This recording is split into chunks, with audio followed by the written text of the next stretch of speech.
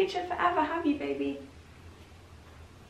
It's that way. Okay, I'm going to make a quick video today on food tests.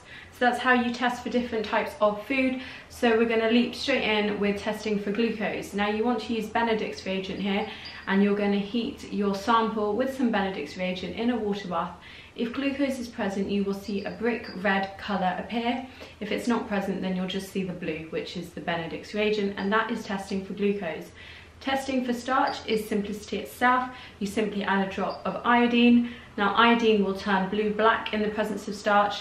It will stay like a yucky brown colour if there's no starch there.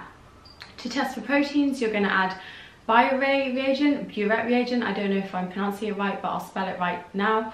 And what will happen if you've got protein is you will see a lovely mauve purple colour. Where are you rushing off to, Lyra? And then lastly, testing for fats, you're going to use the emulsion test. So first of all, start by adding some ethanol to your sample, which is a type of alcohol. Then you'll add some water. If fat is present, you will see a milky white emulsion or suspension, and it will just go cloudy effectively. Cool, that was a nice quick video, wasn't it?